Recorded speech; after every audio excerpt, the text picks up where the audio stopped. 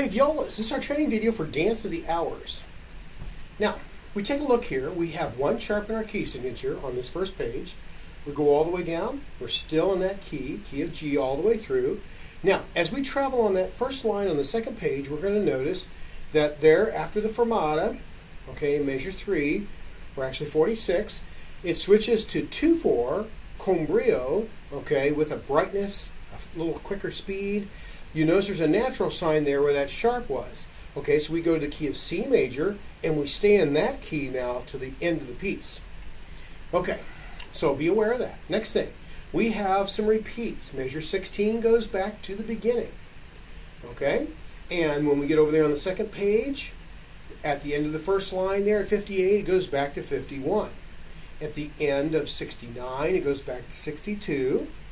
Okay, so watch that. You might even have to make some pencil marks, so just help guide your eye when you're on the fly, especially when you're first learning the piece. Pretty soon then you'll know where exactly to go. Okay, now you notice there's a lot of sharps and naturals and even flats in this piece. So we have a lot of accidentals where we're going to have to alter our finger pattern, okay, to play the correct note. On the first line we have an A sharp.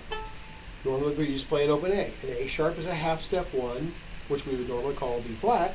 So an A sharp and a B flat are in the same position right there in harmonic names. Okay, we do have some pizzicatos. We start with pizzicato. We go back and forth between pizzicato and arco. Okay, meno mosso or meno mosso at 18 means we're going to be playing a little bit quicker. It's going to have a little bit of motion with motion. Okay, there we have a B flat on the G, which is going to be a half step 2. Okay, we have an E flat there in 25, which is a half step 2 on the C string. Okay, then we have the melody there with the cellos at 34, where we join them and help. All right, so let's take this kind of slow. We'll stop if we need to. Okay, get you a chance to kind of get yourself secure on this song. So it starts out with the violins going do do do do do do do do. Do do do do.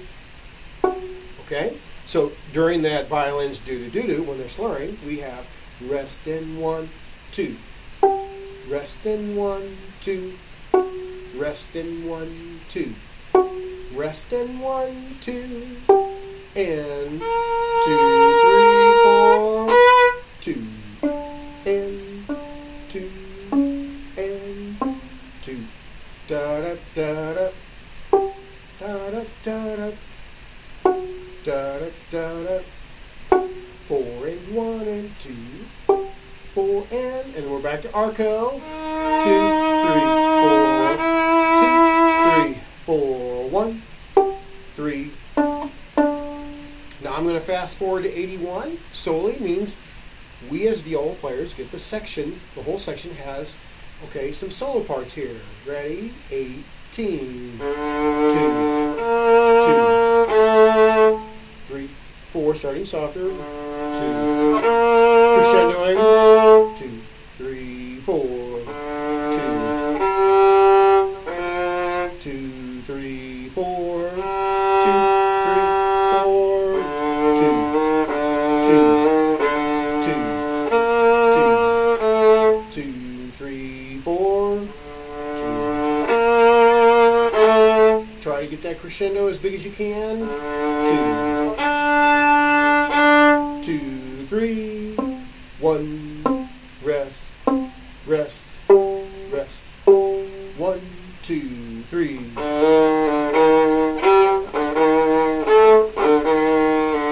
rest.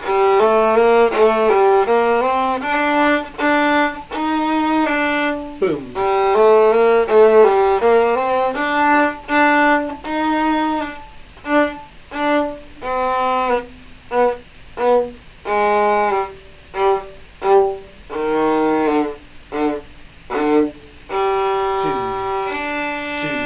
Rest 2. You're going to really need to watch the conductor here because this whole thing is going to slow. Then we have a cutoff there.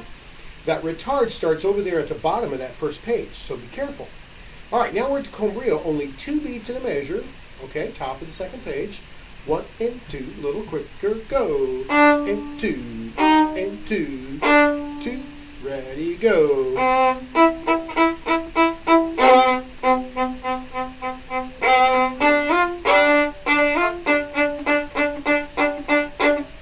51.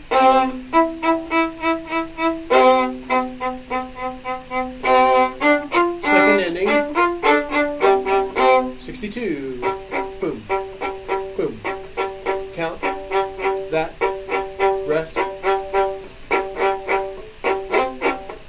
Goes right back to 62. No pausing. Go.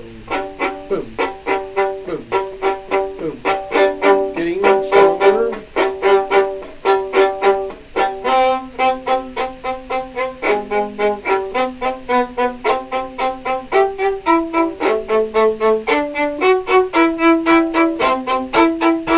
Two.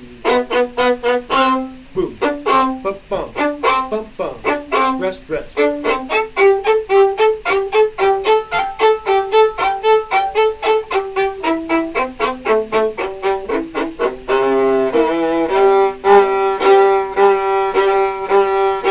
Two. Rest. Retake. And now this is going to be watch your conductor.